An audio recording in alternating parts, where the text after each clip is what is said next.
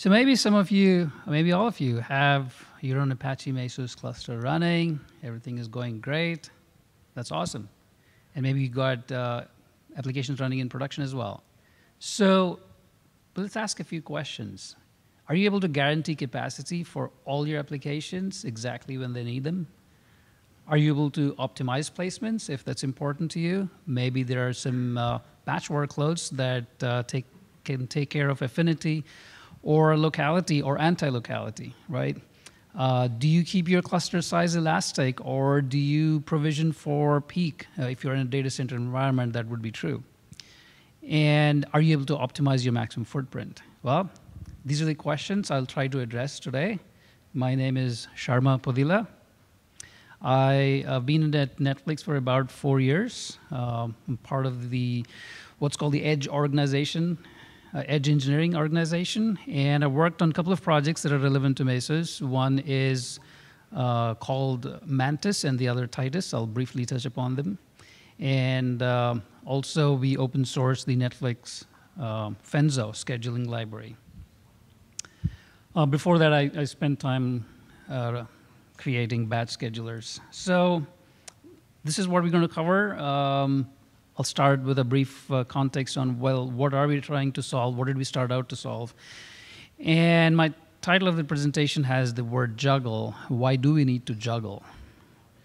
We'll take a look at a few challenges that are specific to large clusters, and then dive deep into what we've created, how it works for us, and share some details with you, and then a peek at what we are thinking about working on next. So when we started about 3.5 years ago, one of the projects that was looking at Mesos was called Mantis. It's a cloud-native reactive stream processing system. It was built to answer certain real-time queries like, hey, the Netflix service is running okay, but maybe it's just a handful of users in one corner of the world are not able to stream a few episodes of a show, which gets lost as noise in the overall signal of availability of Netflix service. So doing high cardinality anomaly detection, things like that. And for this, we built a scheduler on top of Mesos in order to run containers that are doing stream processing. And there's a lot of interactive exploration of data that users can dig into by putting in new facets and querying what's happening in real time. Around the same time, another project that started is called Titus, and that's a Docker container orchestration system. It runs on top of EC2, specifically in the VPC environment, and it integrates into the rest of the Netflix microservices ecosystem, the discovery, monitoring, and software-based load balancing and things like that. And Spinnaker is our CI/CD pipeline and a common UI to make application deployment easy with all its pipelines. So both of these projects were starting out around the same time, and what we saw was that what we needed from a cluster manager was a support for heterogeneous mix of workload. Because the workloads are going to vary not only in terms of how many CPUs each task might ask, memory and network bandwidth, et cetera, but also in how critical they are. We have a mix of some being more critical than others. And their runtime profiles. Some of them are short-running batch tasks, some of them are long-running batch, but some of them are perpetually running services, right? And then the resource demand, it varies over time.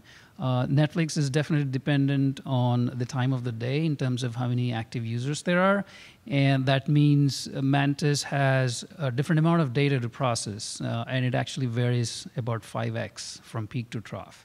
And similarly, the number of containers run in Titus also varies over time, especially for batch systems where work comes in sporadically in lots of them and then just goes away after they're done.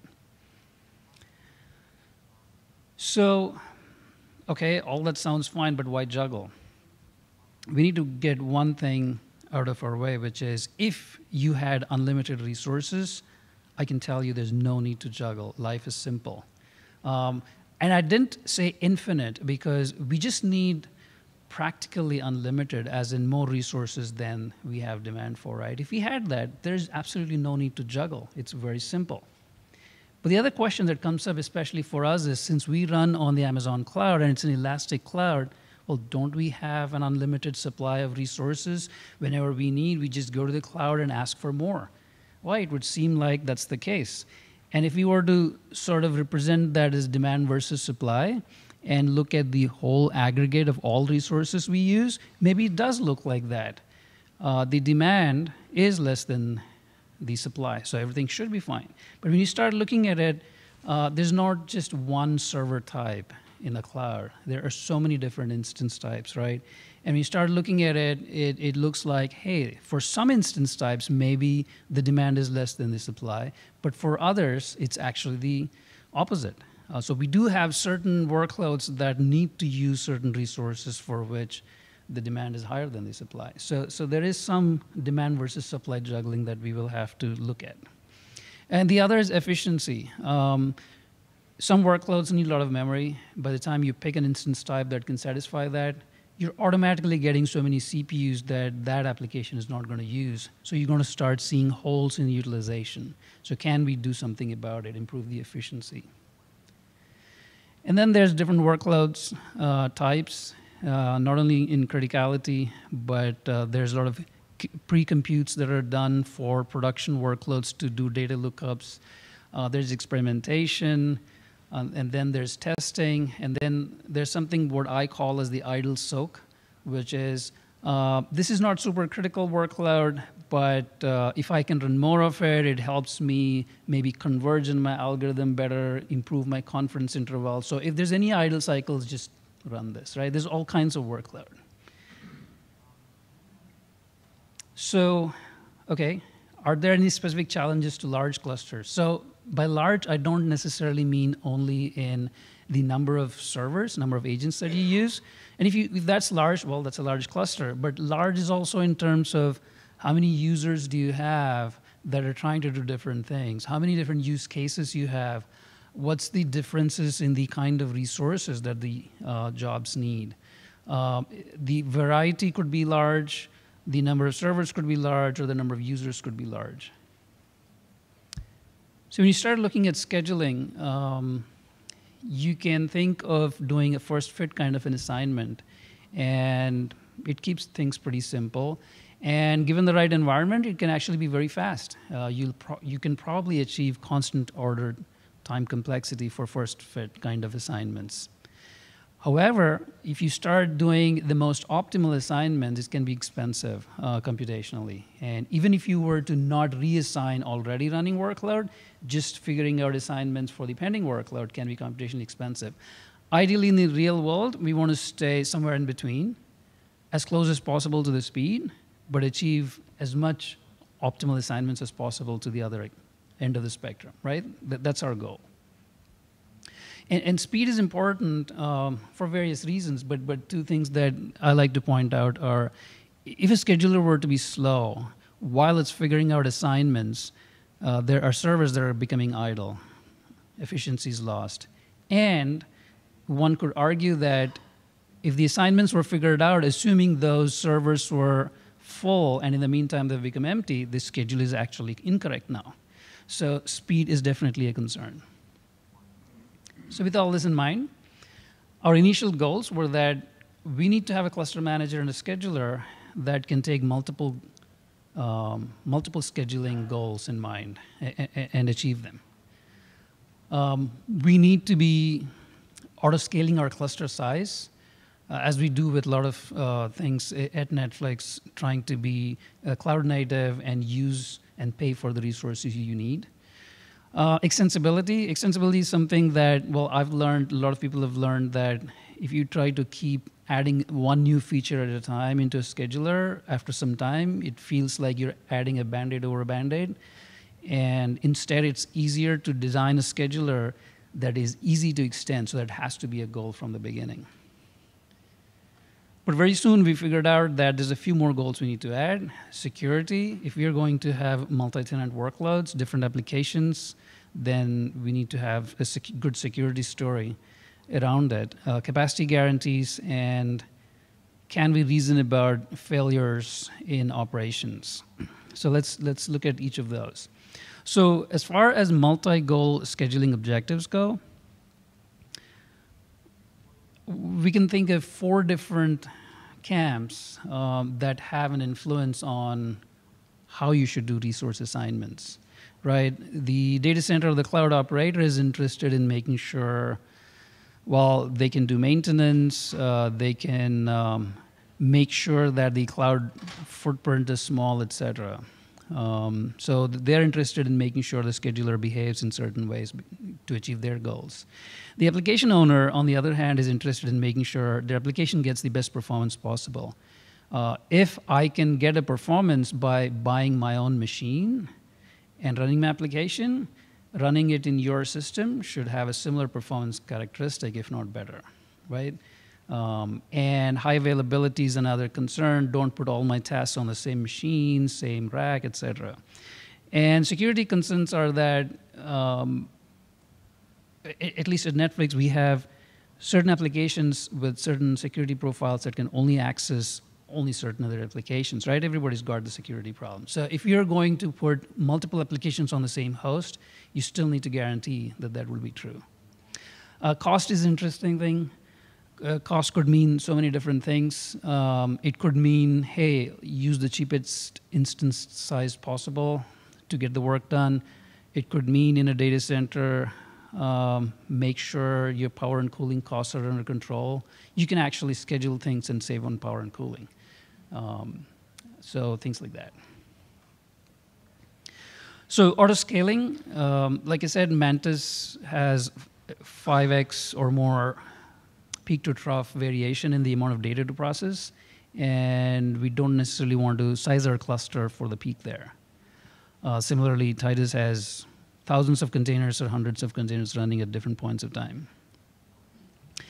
It turns out scaling up is, well, it's not super easy, but relatively easy. You can, for example, watch for some kind of metrics that tell you here's the demand, it's getting close to your cluster size, and then if the buffer is very small, then you scale up. So scale up can be a little bit easier. But it's a scale down that's harder, and it requires you to do bin packing. So in the first row of these 4 hosts, I've got similar number of CPUs being used, about 50%, but they're spread across all the machines. And if I need to scale down, I'll have to move those applications somewhere else. But instead, if my scheduling actually took that into consideration and did bin packing, then it leaves 2 machines completely idle, and it's easy for me to scale down. So that's the basic idea. However, there are other aspects to it where batch workloads can complete at different points of time, and then can you actually look at that, estimate the expected runtime, and put them together so at about the same time the entire machine is going to free up. There could be sophistication, but this is the basic idea.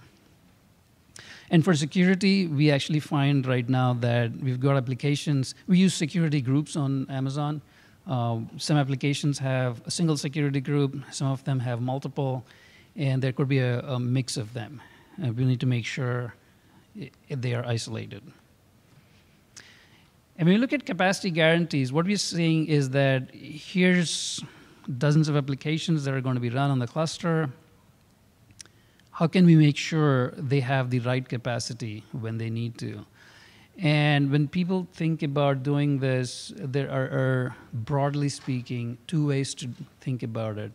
One is priority, which is on the right-hand side of the slide, and the other is some kind of a quota to say, I'm going to give more quota to the more important workload. So when you look at the quotas, often it's a static fragmentation of the resources to say the critical, for example, gets 75%, and the other one, flexible or flex for short, gets 25%. But what happens when there's a surge in the critical workload? If they're limited to 75%, well, you're in trouble because that is the critical workload, right? So then you need to vary the quotas maybe. So that's one problem that we could run into. And the priorities may seem to work because first you make sure the highest priority workload is run and then the others. But then that can starve resources for the flex tier. And even though flex tier is not critical, for example, it's not user-facing services, you still need to get batch workload done on time. And if you're going to starve them, then it's not going to affect you today, it's going to affect you tomorrow maybe. So there's still certain throughput you need to guarantee for batch workload, even though your critical workload is more important. So just the strict priorities is also not going to work. So those are some of the thoughts that we go through to guarantee capacity. And for failures, I'm going to talk about specifically the failure in a job to get launched. Somebody submits a workload, it's not running, you've got thousands of jobs submitted. How do you know why this particular job is not running? Okay, if it's not running, what are the resources that it is asking that are not getting satisfied? And how many servers are even available to satisfy that but are failing at the moment? So these are some of the questions we want to be able to answer. So with that context, what did we create? Here's the overall architecture of what we have. We run on EC2. We've got Mesos running there. And on top of that, we are running two frameworks, one called Titus, the other called Mantis that I spoke about before. Both of them have abstractions on jobs. Jobs are a collection of tasks, and there are a few different types of jobs, batch service, and then the stream processing job as well. And both these frameworks, they use the Fenzo scheduling library that I referred to before. So let's look at this in a little bit more detail. So the scheduling strategy that Fenzo has is that when we look at tasks and then say, here's the potential list of agents that we could run them on, some of the agents may, at the moment, fit the task perfectly, or some of them may fit okay. It's not bad, but it's not a perfect fit. And there's like a whole spectrum there. Also, some tasks are urgent. Maybe they need to complete right away, or they have their service type critical, they need to run right away, or some of them are not so urgent. So the general strategy in Fenzo is that if it's either urgent or it fits perfectly, let's go ahead and assign it. If not, let's keep it pending and look for other agents where they may fit perfectly. So that's the general idea. So Fenzo is actually open source, and it can be used by any scheduling framework, any Mesos framework that runs on the JVM. And then it provides you extensibility. You can write plugins, which are basically simple functions that you tell Fenzo, here's my function. It gives you cluster auto scaling if that's important to you. There's tiered queues with weighted DRF within a tier. And it gives you a control for speed of assignments and optimality.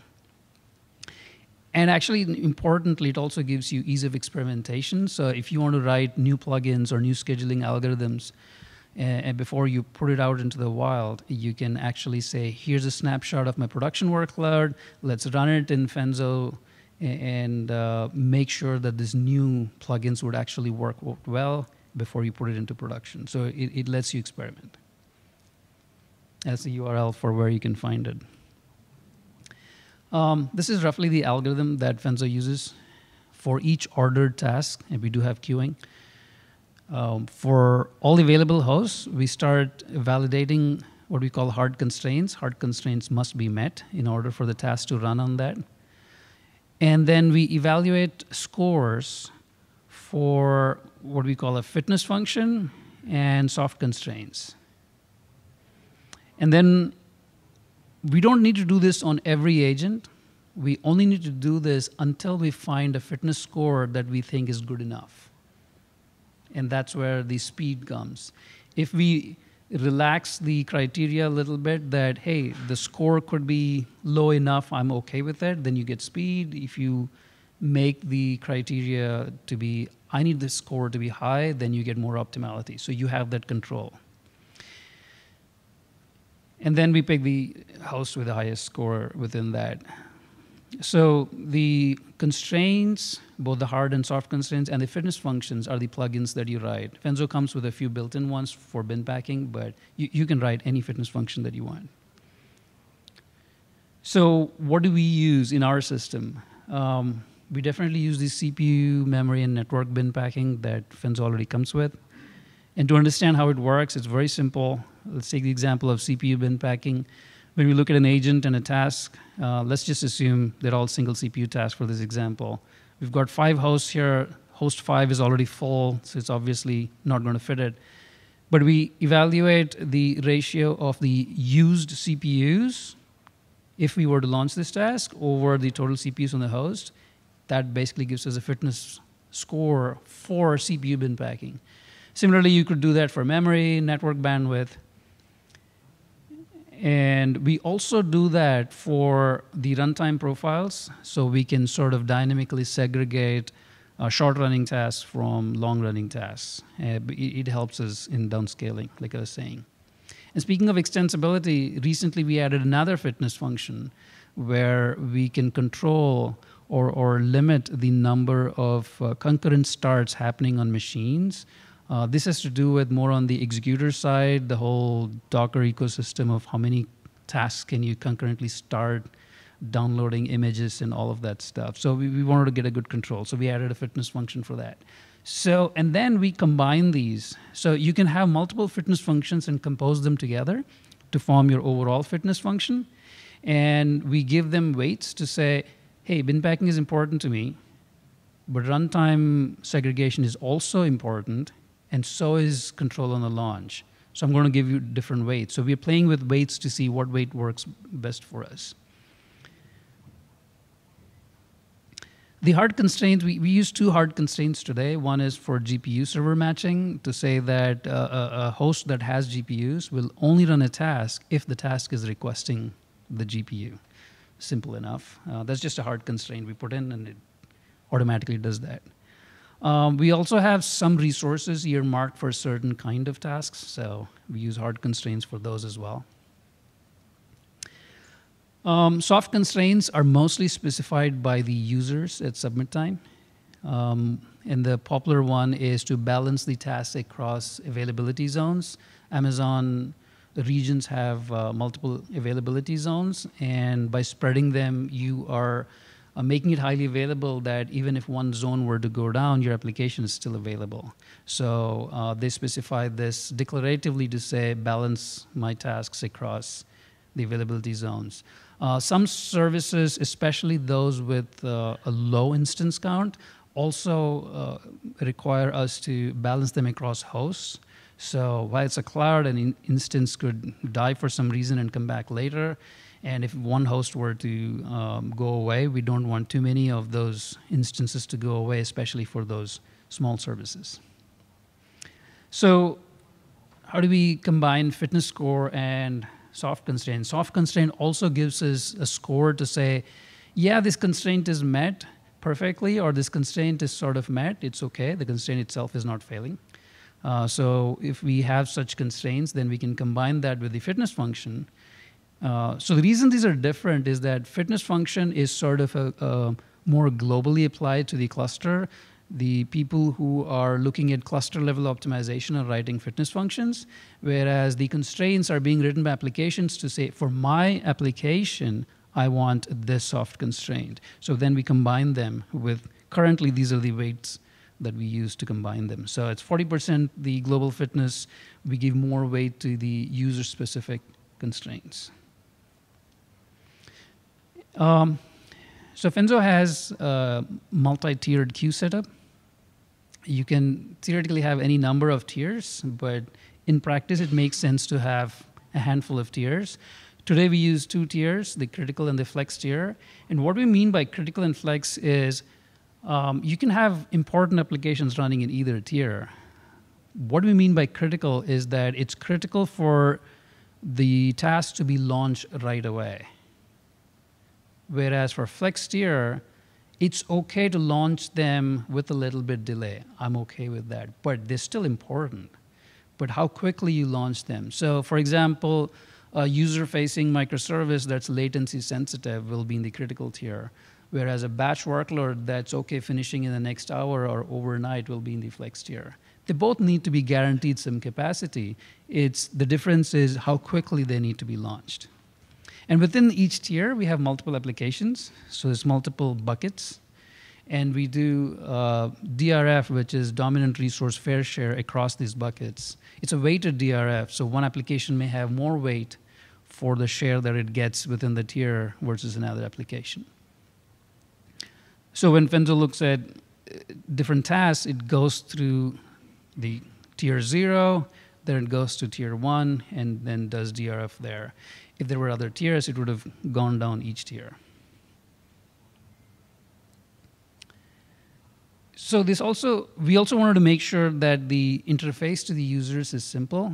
So users have to do two things. One is when submitting workload, they specify an application name. And then separately, one time specify how much total resources this application would need. And that's in the form of, here's the container size I anticipate. It's a 4 CPU, 8 gigabyte container. And I think I'm going to run about 120 of them or 1,000 of them, whatever the number is. So once you give that to the application, then the system is able to look at that and say, okay, I'm going to guarantee this capacity. Based on that, I'm going to choose instance types. The system does this. I'm going to choose instance types that have at least 4 CPUs. Otherwise, I can't guarantee that your container will ever fit, even if I have in aggregate more CPUs than 120 containers, right? We also want to make it easy for people who want to experiment or running really small services, so there's no overhead in creating this SLAs. So there's a default catch-all bucket. We give it some buffer to say experimentation should run fine there. And once experimentation is done, they want to make it into full production with guaranteed capacity, then they set up these SLAs. So we don't need to go too much into detail, but what we're trying to show here is that if we had, say, dozens of applications, each of whom have given those SLAs, how do we figure out how to size our clusters? Especially since we are going to be auto-scaling the cluster size itself, how do we figure out how many instances do I need at the moment? So we do that separately for each tier. For the critical tier, since we need to guarantee near instant launch time, we sometimes end up having some idle capacity there because if the service spins up more instances, then we can launch them right away. However, we still auto-scale based on some logic in figuring out the buffer that we can have and still be able to guarantee near instantaneous launch time. Whereas for the flex tier, we actually keep the current size of the cluster exactly where the demand is. So this is what we mean by if you launch more tasks in the flex tier, we will launch them. We're going to guarantee your capacity, but you may have to wait for us to spin up a new VM underneath in the EC2 cloud. So that's where the difference is. So reasoning about failures. This slide has small font text. It's OK if you can't read all of it. The point to show here is that in our server, we have an endpoint on the control plane that gives you failures for a task that is staying in the pending state and not getting launched. This is just a raw JSON output from it. What it's basically saying is that here's the constraints, the hard constraints that are failing for this task. In this example, it says, well, you're not asking for a GPU, so it's not going to run on these machines that are GPU-based machines. And then the first one only runs on agent clusters and gives you 2 cluster types, is basically saying that, like I was referring before, certain kind of tasks are earmarked to run on only certain machines. That's how it's set up for us right now. And that's why it's failing that constraint. And beyond those constraints, there are machines that satisfy the hard constraints but are still failing because they don't have enough resources to run this task right now at the moment. So it tells you for each of those, memory requirement is failing on these machines, and it tells you by how much. And for network bandwidth, same thing, and for CPU. So it's been useful for the cluster operator to figure out why is the task not running at the moment. So while I'm coming towards the end part of my presentation, so what are we thinking about next? There's several things, but I wanted to highlight 3 here. One is task evictions. Some people like to call preemptions, evictions. They're similar, but some differences. But regardless, right now we seem to like calling them evictions. So by task evictions, we mean here's some idle resources that need to be up and running to guarantee capacity, but maybe I can run some other lower priority workload right now and then evict them later. That's one example. Similarly, when we have weighted DRF across a tier, if one application is not running as much, we can let the other applications run more and then evict them to balance out the weighted DRF algorithm. So those are two examples of where evictions could be useful. Evictions could also be useful because of noisy neighbors. You thought two applications will do okay on an instance, but you notice there is an impact to one of them, and then you can evict and maybe migrate some of that workload somewhere else. So lots of interesting discussions there. Some of you probably have thought about this, maybe have solutions. We would love to talk to you, maybe in the Q&A after this or after this session anytime. Okay, so I covered noisy neighbors. So besides evictions, I think one of the challenges we have with noisy neighbors is we're not sure yet what to monitor. How do we measure the effects of noisy neighbors? We have some ways of looking at them, and we've come up with, okay, let's keep these applications apart, but we want to be able to dynamically do that. How do we guarantee that a service workload will meet its latency SLAs? And similarly, throughput SLAs for batch workload. So I think there's a lot of work that could be done that would be very useful there. Automated rollout of new agent code is another pain point for us at the moment. When you've got lots of agents already running and you want to introduce new agents with new code, then I wish there was an automated way of doing rolling upgrades, which can take into account the specific measurements we would have to say that the new code is working or not, right? So some kind of automation there. We're trying to build that. So there's probably more. I wanted to highlight these three, and then I would love to hear from others what else that you guys are working on, or if you thought about some of these, what you have to offer at this moment. So let's actually open it up for questions. That's all I had in slides.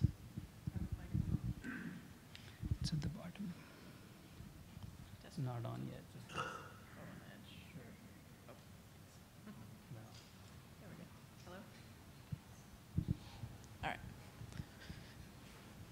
Does this one work? Yeah. Excuse me, for Fenzo, are you thinking about putting in support for the maintenance primitives and how to prevent Fenzo from scheduling on something that has a maintenance window or things like that? Yeah, that would make perfect sense. We are not using maintenance primitives in Netflix right now because of how we deploy agents. We have more of a red-black kind of deploy of agents. So that's one reason we do not. However, what we are looking at is we have the case of bad agents or agents going bad. Some of them are dead on arrival, but more interestingly, some of them go bad after some time. Maintenance primitives may be useful there. I don't think we have a specific use case for maintenance primitives, but it would make sense if somebody wants to work on it for Fenzo. We would love to collaborate and see a PR. Thanks. If you know for sure what a workload requires in terms of memory, disk, network, stuff like that, why would you have a noisy neighbor if you've properly specified what a container is going to need? It's probably the inability for us to specify everything an application needs. I think it's easy to think of it in terms of what we know, CPU, memory, amount of memory, and amount of network bandwidth. But there's caches on the CPUs, there's the whole memory bandwidth issues, NUMA-ness of the architecture on the CPUs. There's so many other things that are happening that impact application performance. So if you were to run that application in isolation on that machine, and you would still use the same number of CPUs, versus with other applications mixed, there are performance implications. There's a question here. Okay. You can take this. I can speak to the noisy neighbor problem a little bit. Intel's done some research on that. And one of the things it's finding out in noisy neighbor scenarios is oftentimes replicates of the same task that are given exactly the same resource requirements, exactly the same things. They can be each other's noisy neighbors. So once you actually know what something does require, you instantiate hundreds of those, and they can actually interfere with one another, which is an interesting point. But the question I wanted to ask you has to do with whether you've considered applying predictive analytics to determining noisy neighbor scenarios in the future, or being able to squelch those before they happen. Yeah, I think that's a good question. Have we considered that? I think we've dreamt about it. We haven't solved it. We touched upon an aspect of that in the user panel this morning, so that would be wonderful to have, yes. I was curious about the availability zones being a soft constraint, and whether that can allow services to end up being deployed in a way that are not, highly available if that constraint happens to be satisfied and scheduled on that node, even though it's not in another availability zone. Yeah, that's an excellent catch. It's a soft constraint, not a hard constraint, and it's deliberate for one specific reason, which is if you were to have a zone outage, we use 3 zones right now, and if we were to have a zone outage and you launch a service, then 1/3 of your service will not be up and running if it's a hard constraint. That's the reason we make it a soft constraint. But the downside is that if the zone is down, then the service is only running across 2 zones. So right now we haven't solved that completely, but what's coming later is dynamically reshuffling them to make sure that they are well balanced. But we haven't done that work yet.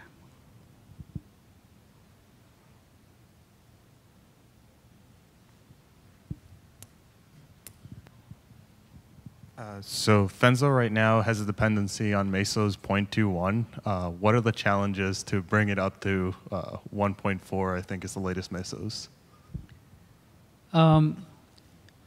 So we run, well, there's 2 different frameworks we run at Netflix. One of them is running at 1.1, or if not 1.2, and the other is running at 1.0 dot something.